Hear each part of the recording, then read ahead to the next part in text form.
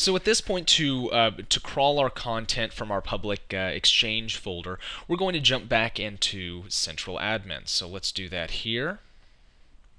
And just to kind of refresh you again how we are going to be able to manipulate the search settings here. First off, we're going to go to the home page of Central Admin, and then we're going to go to Manage Service Applications.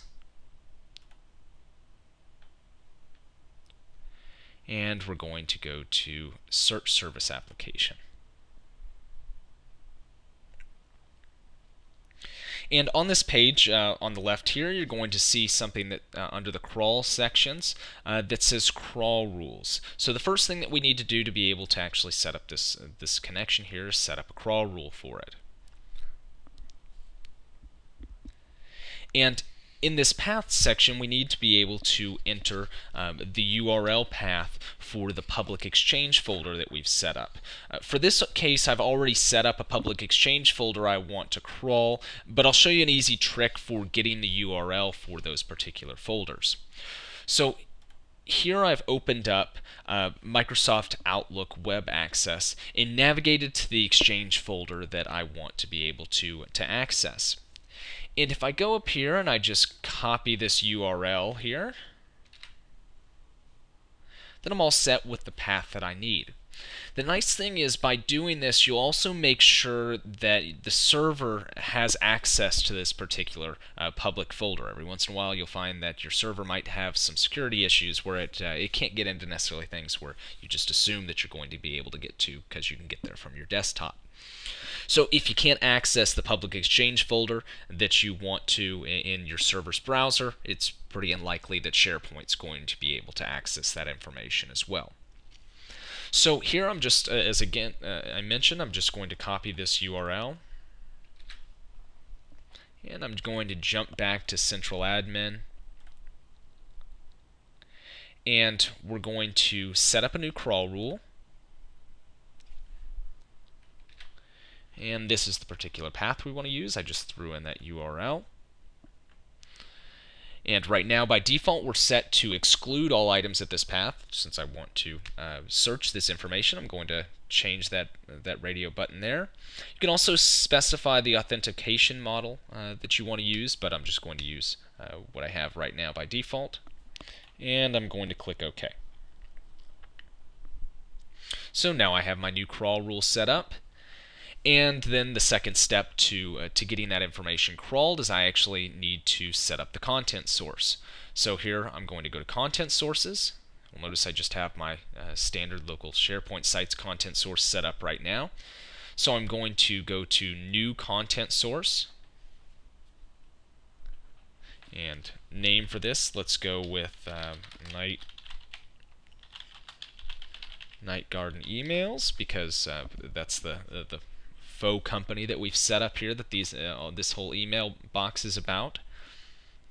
And here you'll notice that you can use this similar process for indexing websites, file shares, things like that. In this case, we're obviously indexing an Exchange public folder. And I'm just going to use that same URL that I used there for the crawl rule. So let's just copy that back in again.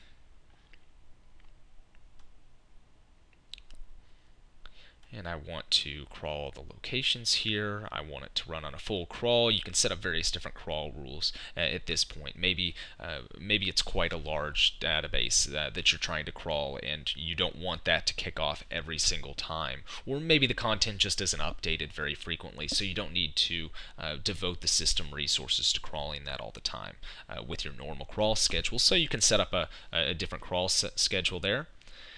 And in this case, I want to use this information right away, so I do want to start a full crawl of this particular content source, and then I'm going to click OK. So after clicking OK, we'll see that the new content source has been set up, and the crawl is actually going to start kicking off. So we'll wait just a second, and we'll refresh the page, and we'll make sure that crawl actually starts working for us. Refresh the page here so we can see that the crawl has started kicking out, and I know that this is going to take a couple minutes to complete, so let's go do something in the meantime. So I mentioned earlier that Robert has posted a post all about how to use open source connectors there, and then also how to an update for that YouTube federated source connector. So here that can actually be found on surfray.com, and we're going to go to resources here, and we'll jump down to the tech blog, and you'll be able to take a look at that. So here you're actually going to see, if you're looking at this within a couple days of this post coming up, one of the top articles here is all about this federated locations, and Robert has a brief summary about his article here. And actually, if you click here, you'll jump out to Pro SharePoint Search.com, where Robert has posted this article. And if you go down this blog a little bit, you notice that he actually has posted that OSDX file so that you can just download it right there. And so we'll leave that post up on surfray.com on the tech blog, and make sure that that connection's there. So jumping back from there, you also notice that we have another bit of information here on this tech blog that's very useful, and this is this free SharePoint connectors link. And what this is just a little post that we put together that lists out the protocols that SharePoint is able to handle out of the box, and we also list links for the additional search connectors that you'd be able to set up. So make sure that you check out our tech blog there so that you can find that full list of resources. You'll also notice that under the resource tab that we do have a webcast sections here.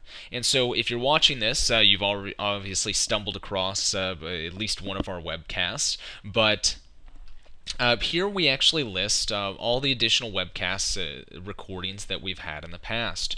So you can find out a wide bit of information all about how to leverage search in SharePoint. So here you will notice one about using the managed metadata services, choosing different search solutions when you're planning out SharePoint, using best bets. And then we have archived articles, for example, our very popular one on customizing the search refinement panel in SharePoint 2010. So it's a lot of cool, interesting tips and tricks on how to fully leverage SharePoint. So with that said, we'll jump back to Central Admin here and see how this crawl has been progressing for us. Let me just refresh that. Good. So my crawl status is now idle. I can see that I did a full crawl. It took 2 minutes and 20 seconds. Obviously, we don't have a whole lot of information here. You can also check the crawl logs if you wanted to. And this is really useful for making sure that you actually have crawled the information that you're looking for. So again, I clicked on this crawl logs bit over on the left-hand side here, and I see that I have 16 successes, so that means I must have crawled 16 emails. But also make sure to look out for errors. If you're not connecting to your content source correctly, maybe you've entered the wrong URL for the content source, you would get a top-level error there, and by clicking on that error, you'd be able to see what the particular issue that you're running into would be. So at this point, let's actually check out some results. Let's jump back to my search center, and we'll do another search here, get this updated.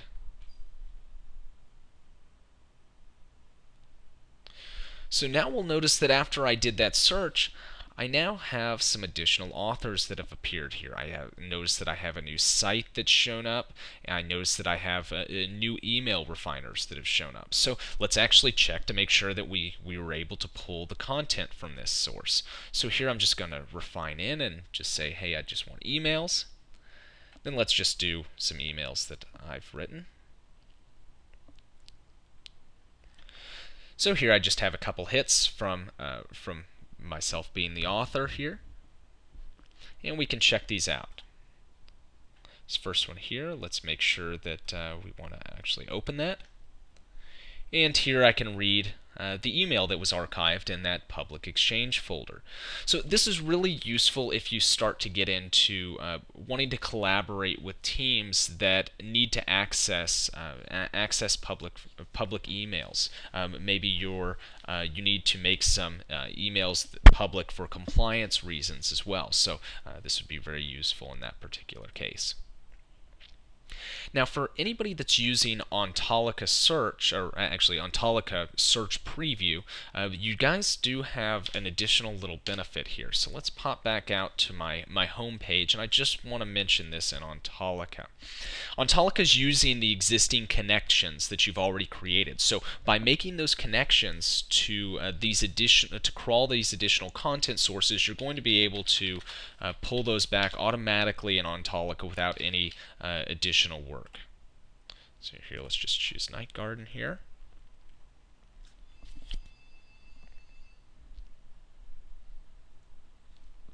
And we'll just drill down, and we'll go down to my emails.